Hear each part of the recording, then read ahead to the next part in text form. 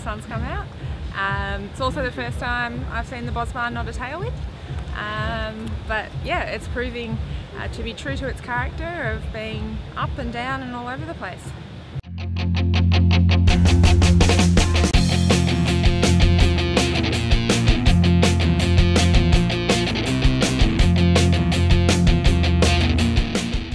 I guess the conditions have been pretty variable throughout the week, so we were sort of expecting fast tailwind here, but we got a bit of a head breeze today, so it's taking a bit of time to adapt, and coming from Italy where the water was a fair bit warmer as well, it's sort of just about making changes to the varying conditions, but happy to get through the rep and looking forward to the semi-finals.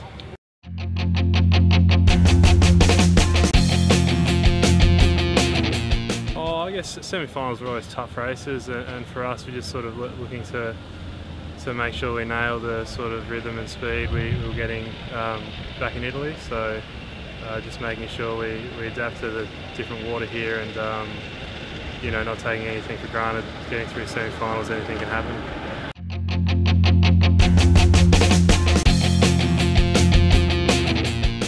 It can be difficult just because you can be at the start and it'll be calm, and then 500 metres into it you have a cross breeze, and then at the end it could be a tail or a head or anything. So I think crews that can adapt throughout the race to the different conditions will do well. I've only raced here once before, way back in 2007, and can't remember much from it. So obviously, you know, getting a few rows between the heats and semis are important, just to make sure we know what's going on out there.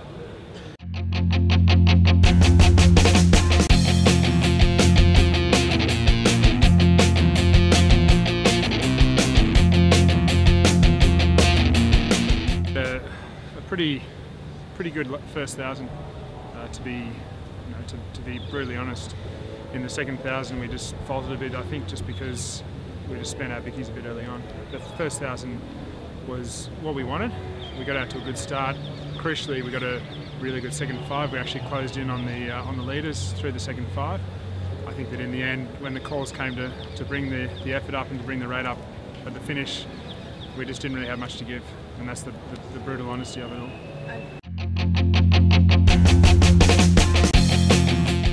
Yeah, look, there are positives we need to take, because as one of our numbers said after the race, if this was next year, there'd still be an Olympic spot for us to try and qualify for the country.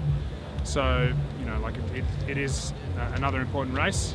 The positives we can take out of it are that we're getting good starts, and crucially we're also getting good second 500s, which is not the way that it was before. We used to kind of get out to reasonable starts and then just go missing in action through the second 5. So to be able to nail that is really positive. I guess the next thing is just to be able to do it in a way, you know, where we get to the third 5, and you know, we still feel like there's something left in the legs to go for the second half of the race.